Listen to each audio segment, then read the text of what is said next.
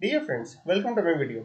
In this video, we'll see how to easily set an image in full screen mode in your Android TV app. So let's begin.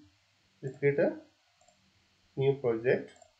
You can keep it as an empty project and image in full screen mode in Android TV. Yeah, and click finish. Wait for the environment to load. It may take a while. Yeah, so environment is still loading out. So first and foremost, what I'll do is I'll create an asset folder. So I'll go to the project mode over here, expand it, app, source, and under main, you can right click and click on new directory and double click assets so that it creates an assets folder over here. And I'll copy a file. I have already downloaded a image file, flower.jpg, that I will try to put it over as a full screen mode in my app. So I've copied it. I just did Control C there and Control V there, and that image has come here. So I'll be using this image to show in our TV app. Also in parallel, I'll start my emulator so that it can load up in parallel on the right hand side. Okay, so now first and foremost, what I'll do is in my this layout, what I can do over here probably is okay. I can remove this text too. I don't need this, and also probably I can also change the view to TV because then my view over here is also aligned to the app what I'll be getting on the layout what I'll be getting on the TV. Yeah. So this is basically a more horizontal layout, landscape layout. Yeah. Okay. So over here, first I'll put a button which will trigger it.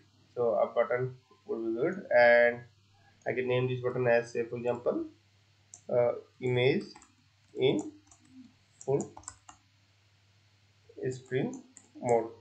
You can name this button anything, it doesn't matter. I'm just putting this button so that I can initiate that trigger.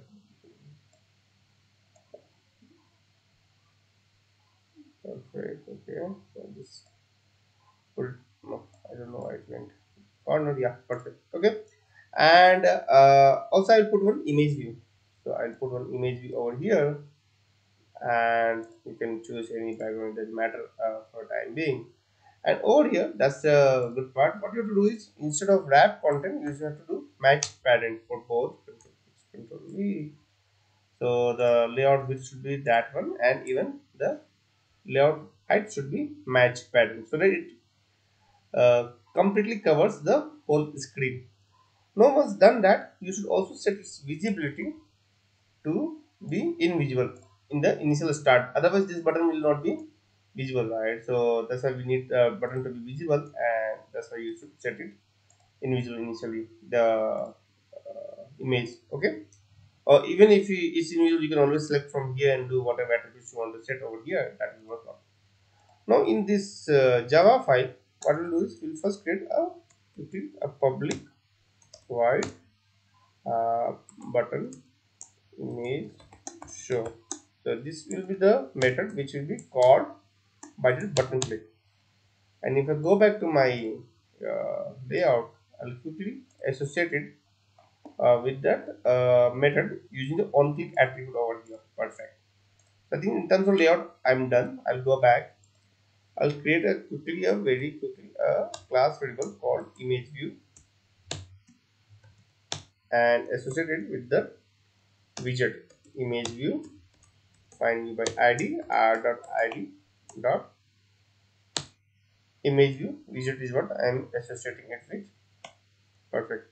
Now over here we'll start accessing this asset whatever we have imported here, flower.jpg. That we'll create something called InputStream first.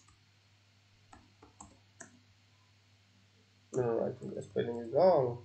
InputStream, yeah, and InputStream, and then get assets dot open, and here you have to give the file name flower.jpg. So .jpg, yeah, perfect.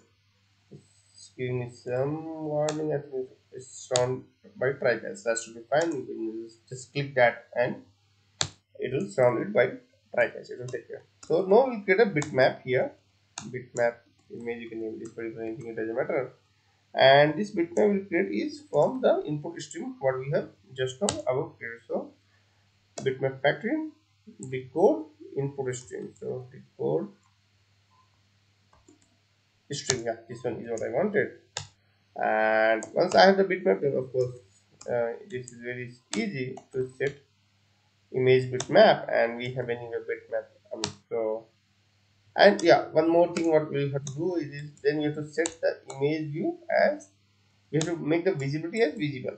So don't forget that, because initially we have made it invisible, but it, so it doesn't appear, it doesn't show up. So I'm rerunning the code in my app. So let's see how it comes up. Okay, so I think okay, let me make it bigger so that it's visible. Yeah, so my app has launched. Of course I can't see the image view, the initial layout. I can just see this button, and on clicking this button I can see a full screen image of whatever I have imported here. So this was the image which I downloaded and kept it up front, and this is the image I can see it. So I just wanted to show you, it's pretty simple. You make an image view of full screen layout up front. You can also change the size of image view from Java code as well, by setting the width and height, or but better to keep it do the settings, the layout issues. Perfect. So I just wanted to show you this only, that how easy it is. The steps are, you just import your image in the assets folder, and then you can convert that asset image asset into bitmap, and then use bitmap to show or display it on the image view. So that's all. I hope this video is useful to you. If you have any questions or suggestions, then please put in the comment section below. And if you like this video, then please subscribe to my channel. Thank you and have a nice day. Bye.